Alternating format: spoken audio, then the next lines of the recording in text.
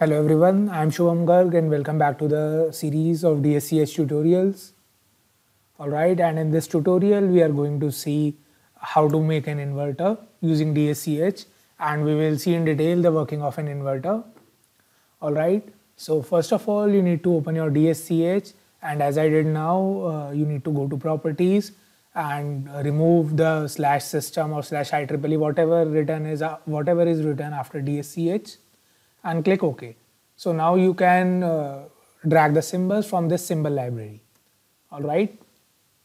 Okay, so as you know, to make an inverter, we require two transistors that are complementary to each other. One is PMOS and one is NMOS, and both should be connected in series. Alright. So I will just drag one PMOS and I will drag an NMOS, and I'm going to show the pin names. Alright, so just click on show pin names, double click here and check this show pin names option. Okay, so now here we have a PMOS and an NMOS. Now we know that when a PMOS is given 0, it gives strong 1, and when NMOS is given 1 as the input, it gives strong 0 value. Alright, and PMOS is a weak 0 and NMOS is a weak 1. Alright, I will just open the previous example where we have seen strong 0 and weak 1 concept. Alright, so I will just use PMOS, as I said, strong 1 and weak 0. So if you remember this previous video, here we are saying when we apply 0, we are getting strong 1 as an output. When we apply 1, we get weak 0. Alright, similarly, the opposite is in the case of NMOS.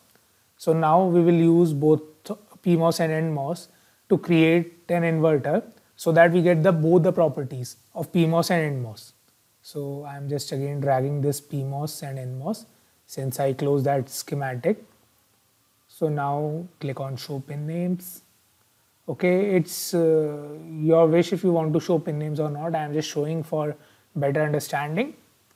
Okay, now we need to connect this PMOS and NMOS to series, and to do that, just connect the drain terminals of PMOS and NMOS using this wire. Okay, and next thing what we need to do is we need to supply VDD and ground. So just drag this supply and connect it here towards the source of PMOS, that is our VDD, and here drag this ground to connect to the source of NMOS.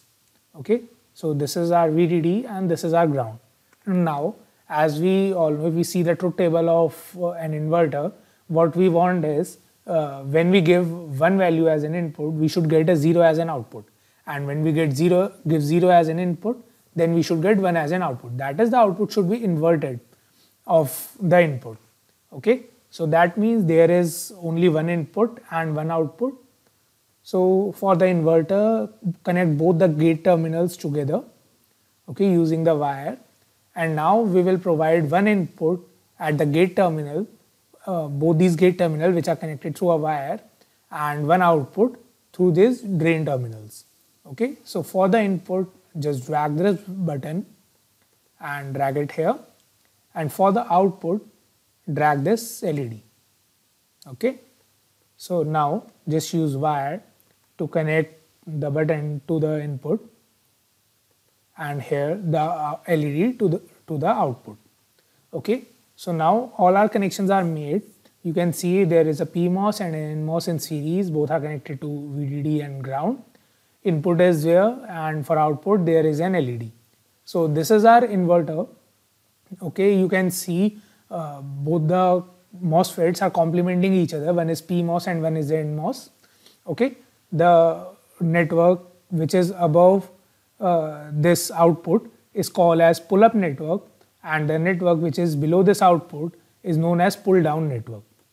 Okay, because pull-up network is going to give us the strong 1 value, and pull-down network is going to give strong 0 value. So basically the pull-up network is pulling the value up towards the 1, and pull-down network is pulling the value down towards 0.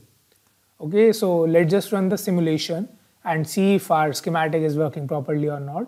So just click this green icon saying run simulation, and you see when there is no input, that is 0 input, the output is high.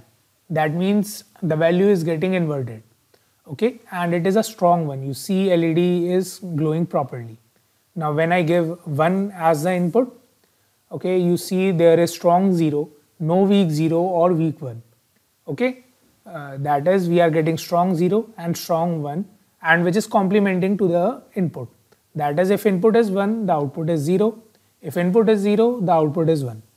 So now if we see the understanding of why this is happening, so we will go towards the detail in NMOS, in the working of PMOS and NMOS. If you have watched my previous video, you should have known that when we supply 0 to PMOS, then it becomes short circuited. Okay, so as there is 0 to PMOS, it becomes short circuited, and thus this VDD, this thing flows here and gets towards the output. Whereas when we supply 0 to NMOS, it becomes open circuited. Hence, no 0 value is flowing here because it is open circuited. Similarly, when we supply 1 to NMOS, then PMOS becomes open circuited and no voltage value, this VDD value, is flowing towards the LED, but the NMOS becomes short circuited, okay, and the value from here, the ground, this flows towards the output, that is we get 0 as the output. So this is how NMOS is working, that is when we are supplying 0, we get 1 as the output, and when we supply 1, we get 0 as the output. So this is the working of NMOS using CMOS logic, that is complementary MOSFET logic. Complementary because you can see the pull-up network is complementing the pull-down network. Okay, so this is how we will be designing various other schematics, logic gates, NAND gates, AND gates, and a lot of complex circuits. Okay, to get the basic understanding of CMOS logic design, then we will move to other logic designs like pseudo NMOS logic or other logic designs as well. So this is all for this video. See you guys in the next video.